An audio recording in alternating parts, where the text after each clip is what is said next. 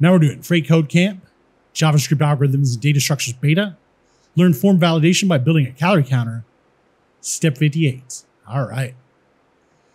So we're going to remember that we wrote a function earlier to clean the user's inputs, and we're going to need to use that function here, all right?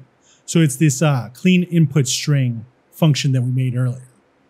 We're going to update our currVal declaration to be the result of calling cleanInputString with item.value as the argument, all right?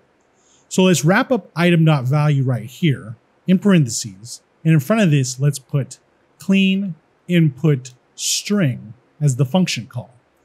And that should take care of it. Let's check the code. Looks good. And submit it. All right. Now we're on to step 59, and we'll see you next time.